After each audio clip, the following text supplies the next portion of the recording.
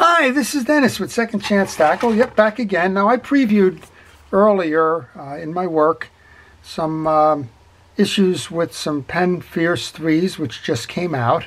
And we're going to get started on that one. Whether we're going to be able to finish this one in this video or if I'm going to have to wait for parts is going to be another thing.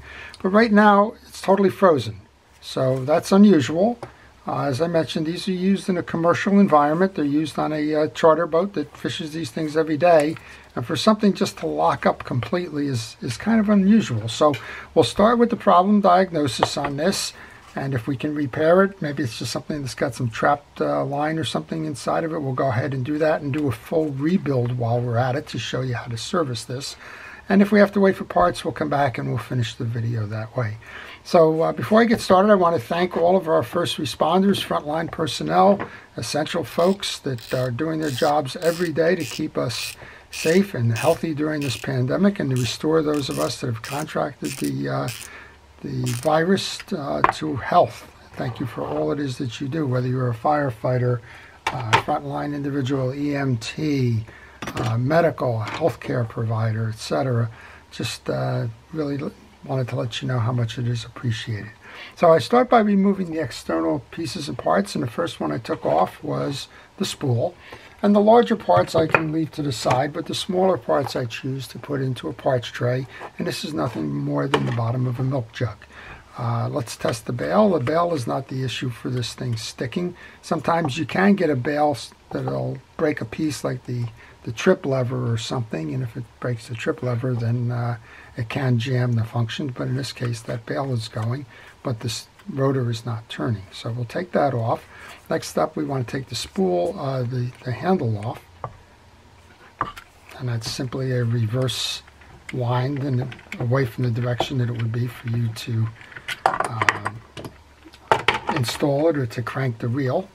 And then we'll take the bump guard off, and this uses a case that is a partial case. I call them partial cases because the case ends right here as opposed to going up inside the rotor. If the case was going up inside the rotor, then you would have to take the rotor off to complete the disassembly, but in this case it's not. This is where those parts trays come in helpful, because those little pieces like the screws that came off that bump guard can easily be lost on your workbench. So I would recommend using a parts tray. Doesn't have to be a commercial one. I mean, commercial ones are fine. There's folks out there that have these magnetic trays from automobile repair. That's wonderful. Not everything is magnetic. Most of this reel is not magnetic. It's graphite and stainless. But that's okay if you want to use a magnetic parts tray, or you want to use anything else that's commercially available, go for it. The idea is to have a central repository for your pieces and parts so that you can locate them easily. These screws are cross screws. You can use either a Phillips head or a flat-bladed screwdriver. I find that the flat-bladed screwdriver works a little bit better.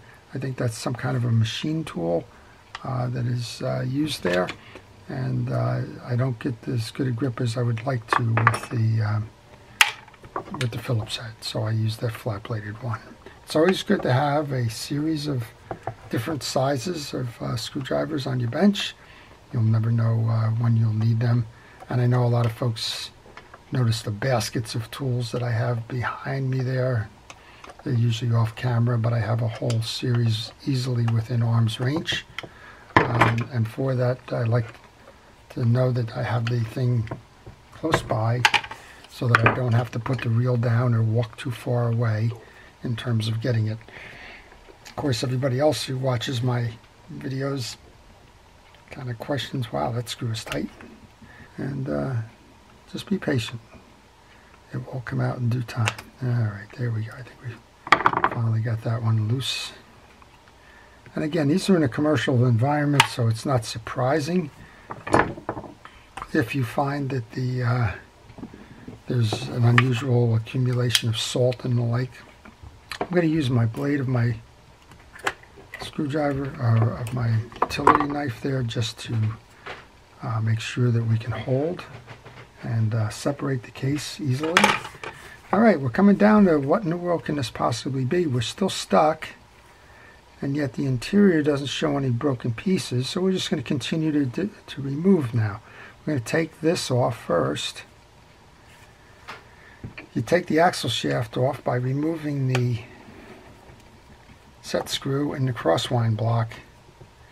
And right now I'm kind of saying a little prayer here that we don't have two screws in there, because if we do, we're in trouble, because this does not have a reverse, and we probably have the two. This one is going to be particularly troublesome, and I have to get whatever play we can get to see a little bit more.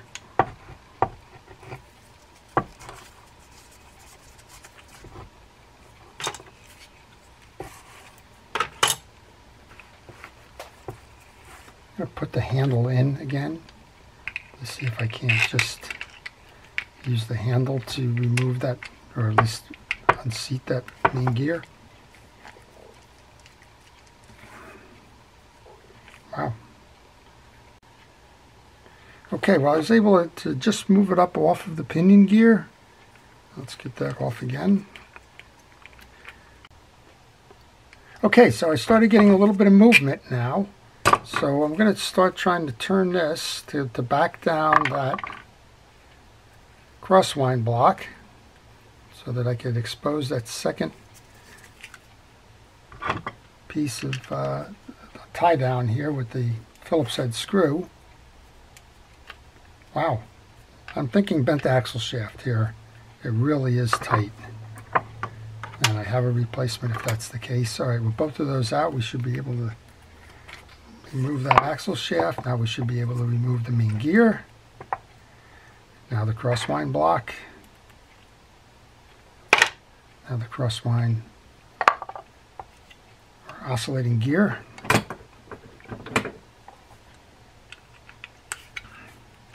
And of course, now the question is, what's the cause? Now the rotor now is spinning freely. It's obviously got a lot of dried grease and everything here.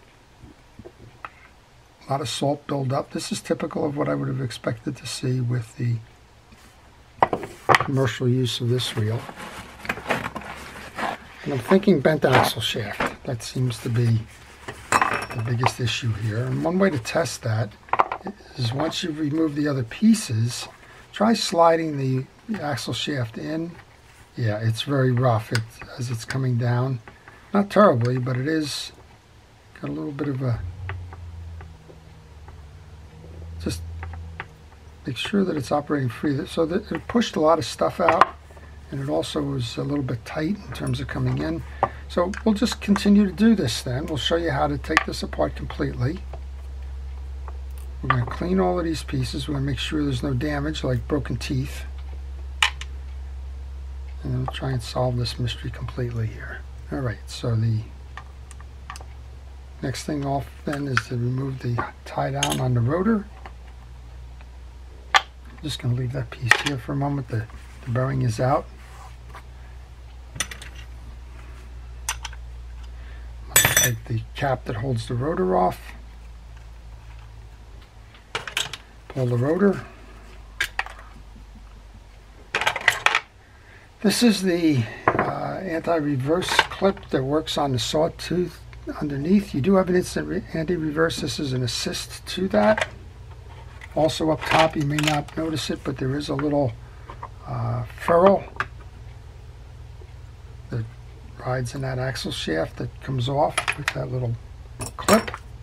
So we're going to put that in our parts tray. We're going to remove that anti-reverse assist here. It's an eccentric spring. There's a little hook here. It might be hard for you to see that. There's a little hook on it. It points up. So note the orientation on that. And that little hook is going to go in the pinhole here when we reinstall. There's a little hole here. So just put those in my parts tray. Note the pieces. Again, take pictures along the way if you have any questions about the orientation on this reel for reassembly. Now, of course, I'm taking pictures with the video. You could also go out and get a schematic if you don't have the one that came with the reel, if one was provided in your parts box, for example. Go ahead and use that schematic. But mysticparts.com has schematics as well. And if you need that burst diagram to show you the orientation of the pieces and the parts, by all means go get that before you get started, because that'll tell you a little bit about how these reels are made. So this reel itself, the design is very similar to the Penn Fierce 1 and 2. This is the Fierce 3, 1 and 2. There is a difference in the ball bearings that they're using and in the drag system that they're using. But other than that, essentially, it remains somewhat unchanged. This reel is very close to the Penn Battle 2 because of the drag system. All right, this is the pinion gear assembly. We want to pull that for cleaning. It should just pop right out, and fortunately it did. And now it's time to go do some cleaning. Let's just give you an idea of what's here before. So this is the shielded bearing that's in the carrier. That comes up this way. Notice that there's two pieces in this carrier. There's a carrier that has a cup that holds the bearing, and there's a carrier that has the bottom of it is got a little lip on it. So when you go to reinstall, it goes down this way as such, and if you put it over the wrong way, it's not going to operate properly for you. Next up then is the anti-reverse bearing and ferrule that we didn't, and a bearing below. So those are your pieces there. And this is coming, I'm sure this is exactly how it was built at the plant. I know this reel hasn't been serviced before. The boat kind of uses this use it until it breaks philosophy, and then call Dennis and he'll try and make it work again. And so I know this is how it came from the plant. Not a bad thing, just we have talked on other videos about how they overload the reels with grease. That's okay. In this case, most of that grease is either absorbed or dried or evaporated, and that's what we're going to kind of clean out now. So I use a penetrating oil to loosen the grease. I use a series of cotton swabs and paper towels and elbow grease, if you will, to clean. Get all the dried stuff out of there, because dried grease is just as good as dirt. It's just going to impact the performance of the reel, slow it down most of the time. And then once we clean this case up, we'll go ahead and we'll take a look at the gearing parts. Something jammed it, and whatever that something was, you don't want to just kind of assume that just because you cleaned the reel, everything is okay. So we'll just clean out the channel there. Got the grease out. A little bit more grease below here.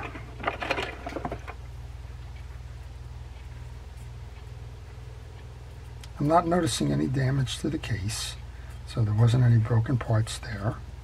I think it may just be that it ran out of lubrication and something got in there and jammed it. This is your anti-reverse bearing. I'm just going to clean the old grease off of that. Notice on your anti-reverse bearing, there's two sides. There's a white plastic side and there's a metal side. On this reel, the white plastic side goes down. We have two bearings in here. One of them is a shielded bearing.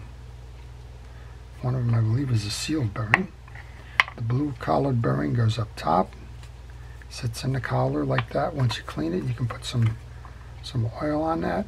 I don't know the absorption rate of either, but it doesn't hurt to put it on there. Same thing with the one below. Make sure that your pinion gear is cleaned. And we're going to just go ahead. I'm going to use Penn Precision Reel Grease to re-lube this. And because this is commercial use, I'll probably be very generous with the grease again, just like it came out of the plant. And just because I know the next time that this reel is going to get greased, it'll probably be on me. And it'll probably be longer than it should have been for service. Okay, get a little bit of grease onto the side shaft of that pinion gear. we can go ahead and reinstall. There's a bearing that goes next.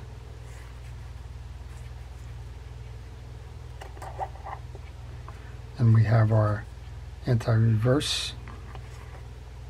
Still a little bit of stuff on there.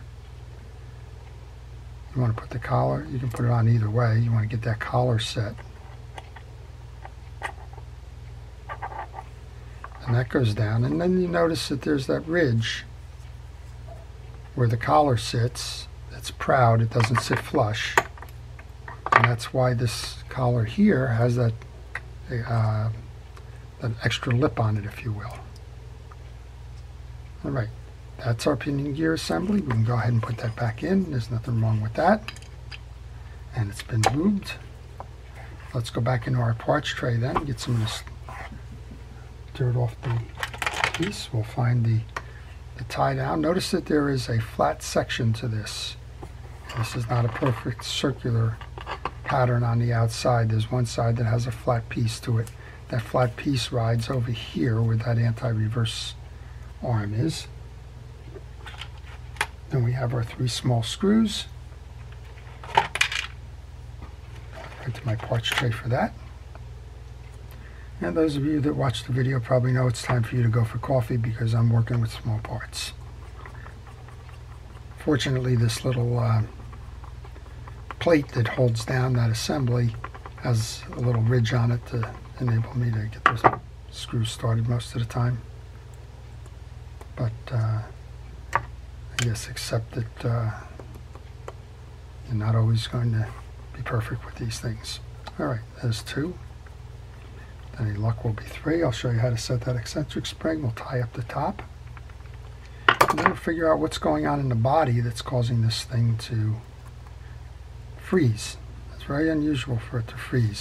But I have noticed, particularly with the reels that do not have that anti-reverse override, that if you get something stuck in there, there's no way of backing it out. It's a problem, and it's a problem particularly with these reels. And a lot of times something breaks because you're at the top of the stroke with that crosswind block, and you can't get it free, much like what happened with me with that the stroke here with that's needing to get that second piece out of the equation. Turn it, make sure that it's working here. You can take your rotor and install that anti-reverse. So this has got the eccentric arm on it. Remember what I said about that angular piece there? There's a 90-degree turn on that spool, on that spring. It's right here. That needs to go in the hole here, and that hole is going to ride this way. So actually probably is easier to do it taking this off, putting it into the hole,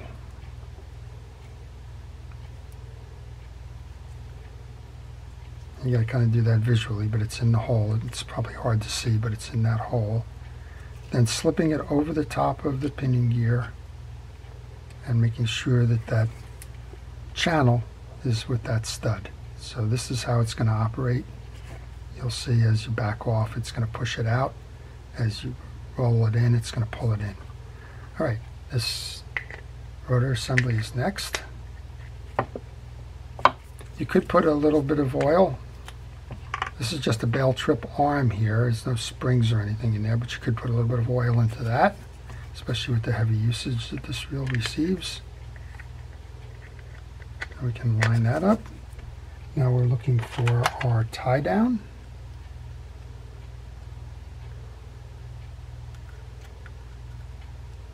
That's got a key in it, so you got to just match it up to the slot.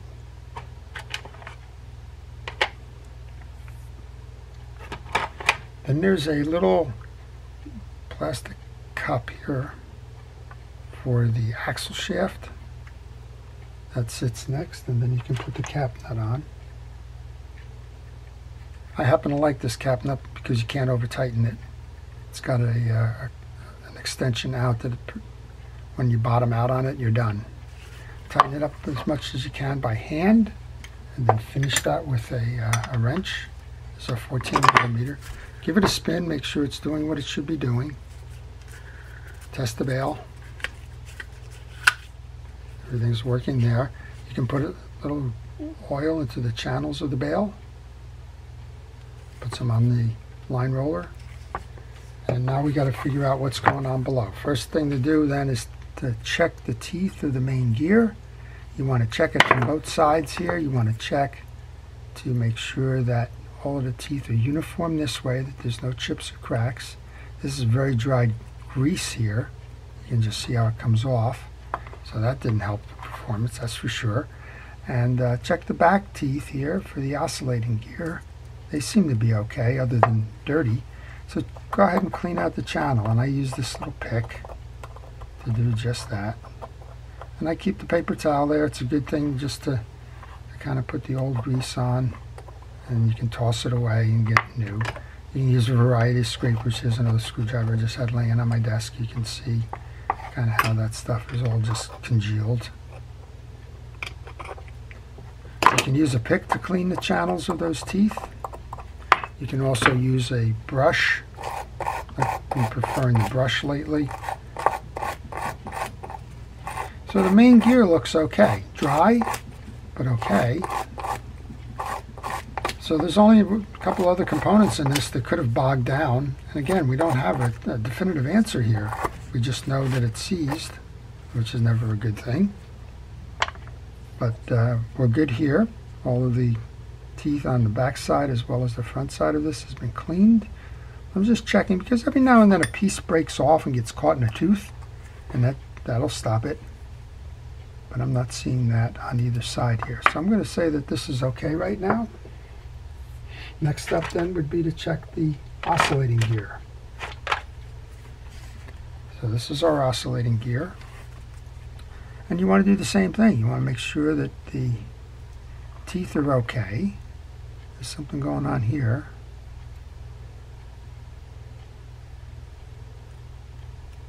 I don't know what that is, just maybe some more dried grease and dirt. But you're doing the same thing essentially that you did with the other. In this case, I'm just going to do the same thing with the brush here. Make sure that that's all working. So this may be coming down to a bent axle shaft. We're going to find out when we put it back together. And I do have replacement axle shafts. So if that's bent, then it wouldn't be unusual to believe that that could be the case. Then we can replace that before we leave the video. And the other thing is that it may just be that there was a whole host of dried grease inside that pinion gear, which I noticed when I was showing you how to test for that the other operation. All right, we're going to take this bearing and clean off that old grease.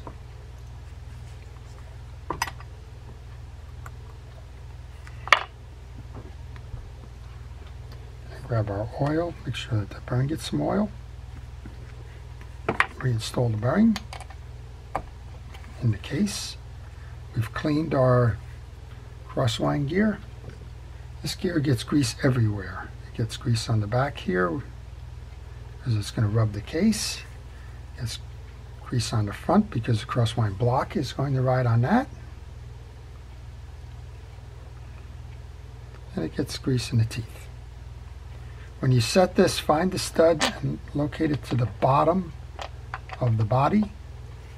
And I'm not sure if I remember if I need to move it back down there after I put the crosswind block in. And again, you can probably see right now why that glove helps. I'm still getting some on my hand that I can't use that glove on. There's some wear on that, but well, we'll see. Let's just clean that out as well. Clean that channel where that stud is going to ride. There's a lot of old kind of accumulated grease in there as well. So make sure you get that out of there. It's nobody's friend. And then we can come back and we can fresh grease that. And then if we can't slip this over, some of these you can't slip over. You have to go to the top of the stroke and bring it back down. This one, yeah, we're okay here. All right, So you reload this then. Next up would be to put the main gear in. You want to do the same thing here. You get this towel out of there, it's getting pretty dirty. You want to make sure that you put a good amount of grease onto the teeth of the main gear.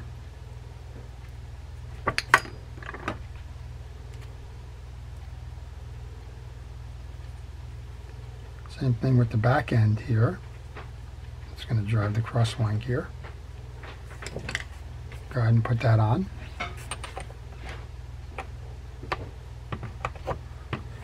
And then we can grab that axle shaft.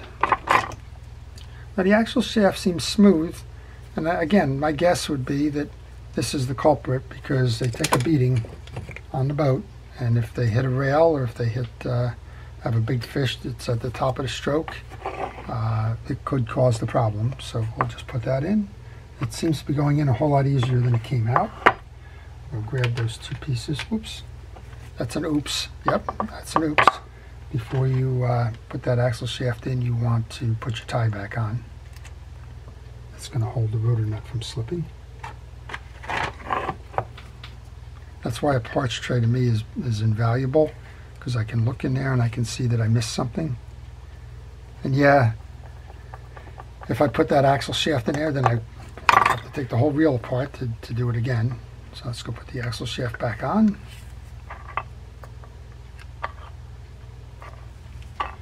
There's two flathead screws we took out. And then we're going to give this thing a test, because we should see a good operation here. And if it stops at some point, then we know that that it wasn't dried grease that was the problem. If we notice something is hanging, it's almost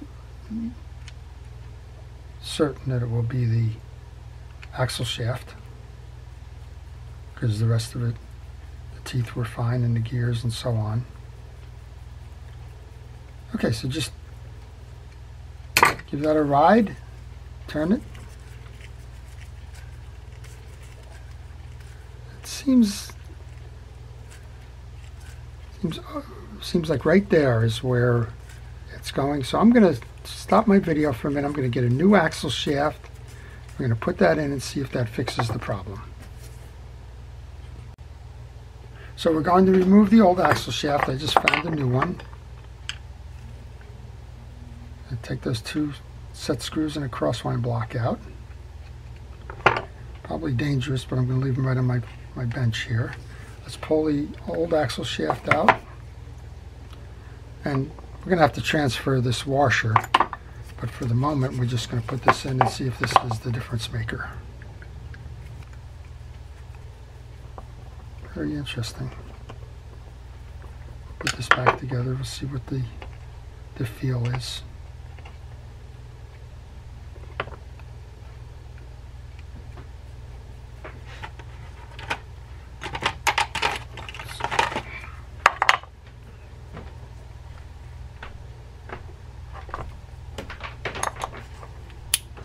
Very unusual. Well, the good news is we've got it running again.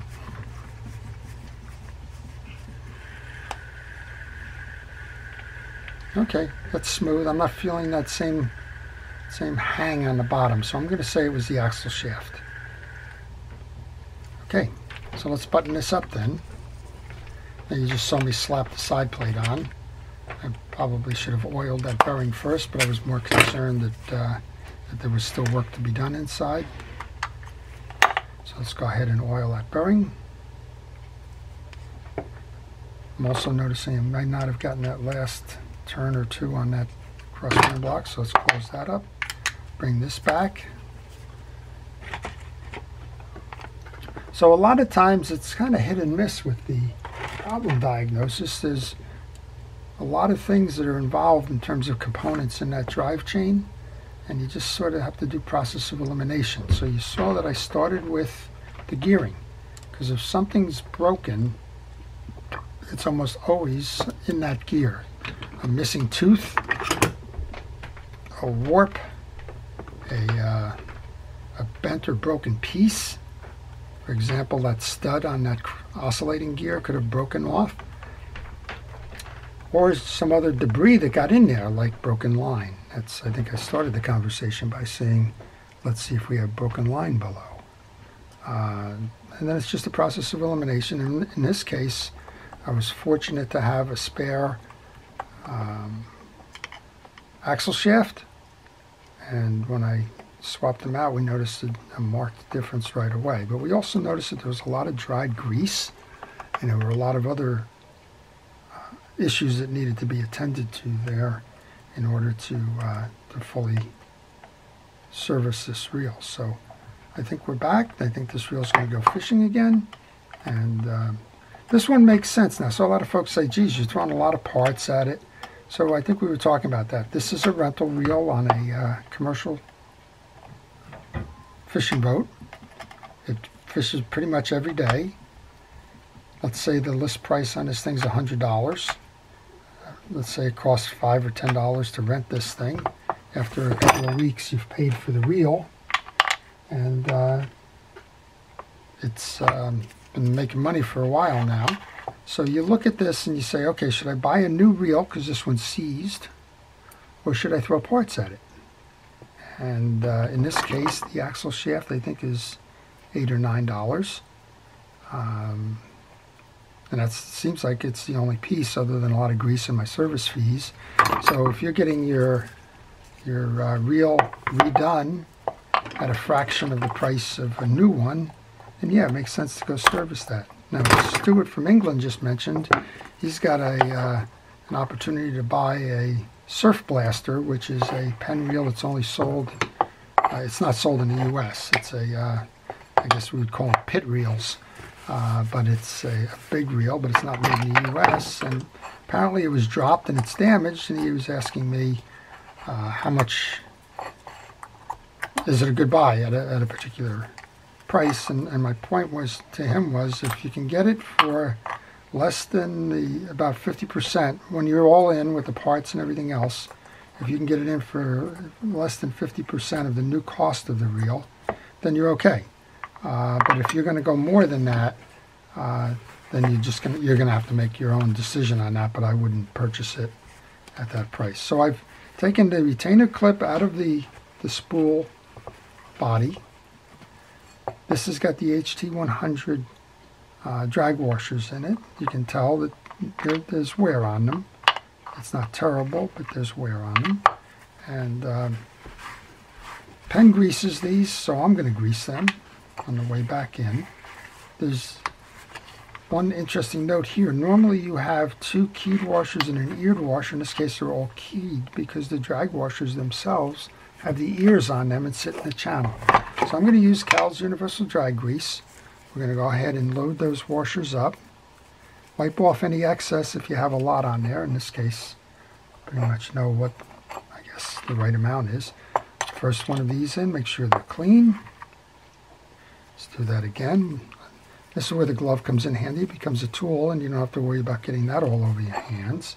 I'll set that one back in. And there's wear on these, but if you can see the cross-hatching on these, you can continue to use them. It's when that cross-hatching wears off that they've really gone too far in terms of wear. It's sort of like the treads on tires. You'll know when your tire is kind of wearing thin, and you kind of do that here as well. All right, last of the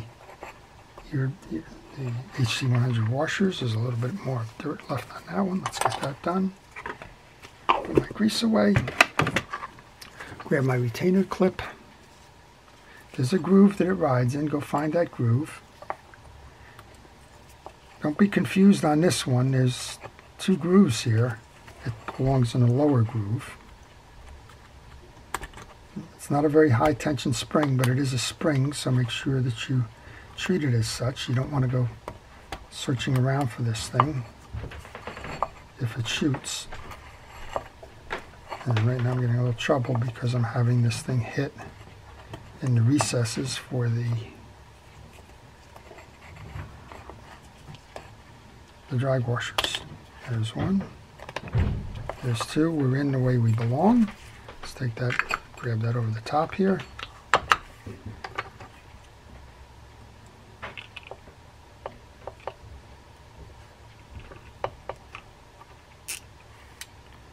always tough to work on reels with line, but I respect that they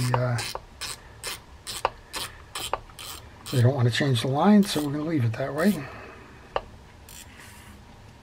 However, there's a hook here, so let's go hook that line so it doesn't get any more in the way.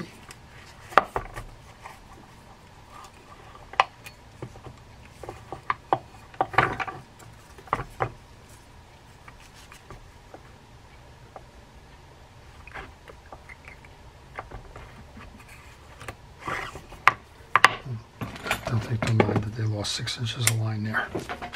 All right, let's put that handle on, give it that final test, put that little cap on the other side. And this one's ready to go catch some bluefish.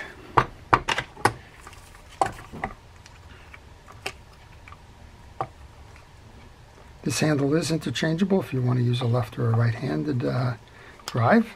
Most of the time it's set up for the right. There you go. Well, from a reel that was frozen to a reel that's ready to go fishing again. There's a little bit of gear noise in there. I'm going to just say that that's probably worth the whole season's worth of fighting some big fish. But that's kind of to be expected, and you don't need to change the gears out just for that little bit of noise there. All right, so wow, that's quite an adventure. So I hope you've enjoyed it. If you did, please like it. If you have questions about any fishing reels, please leave them in the comment section. Doesn't have to be about this reel. But if you have a question, I'll be happy to try and answer it for you. If you're stuck on the reassembly of a reel or problem diagnosis like we just went through, I'll try and help you out with that as well. I ask you to subscribe. Subscriptions keep my channel vibrant and kind of keeps me going in these tough days. And again, if you're a first responder or essential personnel, thank you for everything it is that you do. Finally, if you have a reel that needs to be serviced or repaired and you don't want to do it yourself, well, contact me by email on the business card that follows, and I'll be happy to provide you with the repair information. So this is Dennis with Second Chance Tackle. Have a great day.